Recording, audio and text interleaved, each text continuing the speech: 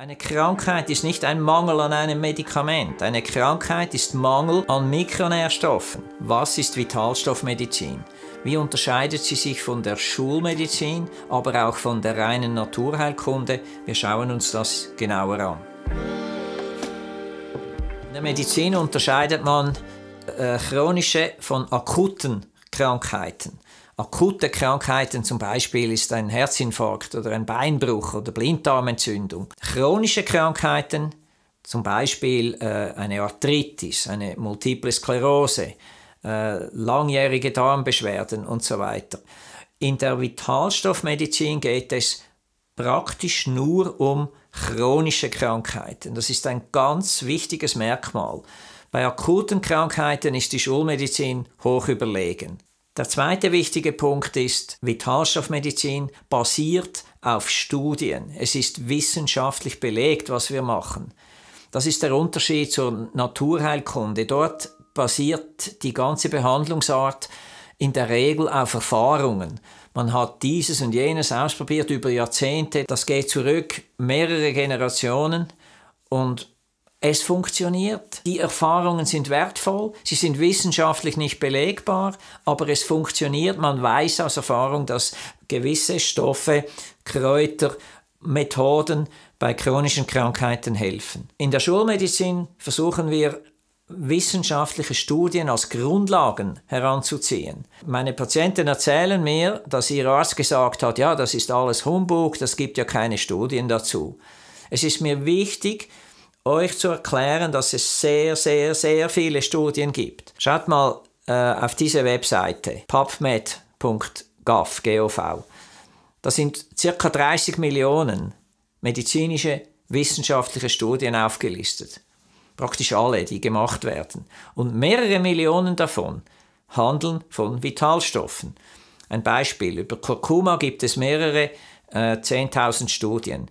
Über 6.000 davon befassen sich mit dem Thema Kurkuma und Krebs oder aktuell Covid-19 und Vitamin D. Es wird ja überall bestritten, dass Vitamin D eine Wirkung hat. Ich kann euch sagen, es ist gewaltig gut, diese Wirkung. Und es gibt mittlerweile 400 Studien zu diesem Thema. Also lasst euch bitte nicht mehr vom Arzt sagen, es gäbe keine Studien in der Vitalstoffmedizin. Sie sind da, man muss sie nur kennen, man muss wollen und dann findet man sie. Es gibt andere Begriffe für Vitalstoffmedizin, man kann sie nennen biologische Medizin. Ich habe am liebsten das Wort integrative Medizin. Wir integrieren die natürlichen Stoffe in die Medizin. Mitochondriale Medizin, weil es geht um die Mitochondrien, die Kraftwerke in unseren Zellen. So gibt es verschiedene Ausdrücke, auch Regulationsmedizin, aber es ist immer das Gleiche gemeint. Also ich nenne es, und das ist für die Leute am verständlichsten, Vitalstoffmedizin. So wie dein Auto täglich Benzin braucht, damit es fährt, so brauchst du täglich Tausende von Vitalstoffen.